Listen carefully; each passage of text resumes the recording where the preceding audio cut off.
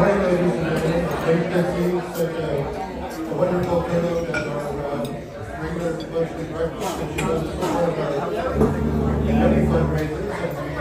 And we count on your participation to help us raise money, and the money goes back into the community. Today has been probably an exceptional day. I think we've probably run way over 300 people.